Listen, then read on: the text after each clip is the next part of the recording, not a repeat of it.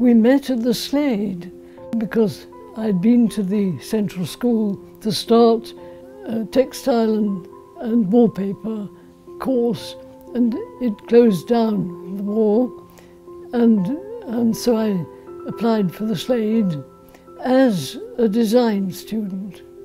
And Bernard was there as a painting student, and I didn't do very much there, but I met Bernard, which was the great thing.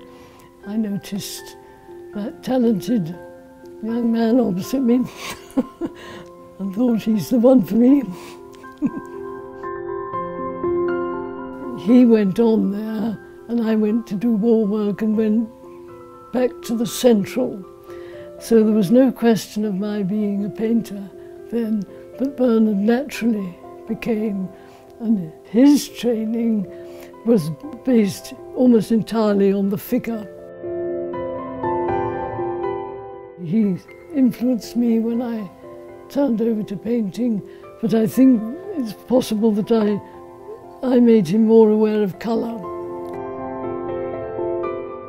For a lot of painters, of course, it's instinctive what they create. They've got it in them. I often think Bernard has, even when his signature goes awry, it's still got artistry. I always feel that I have to know what I'm doing, make it come, make the gesture be alive and beautiful.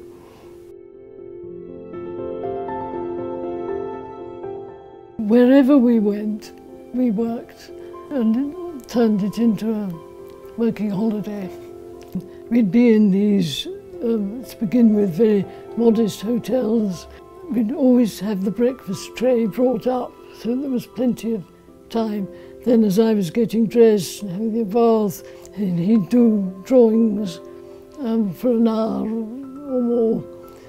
And then we'd go to my site, whatever it was, drive about till we found it.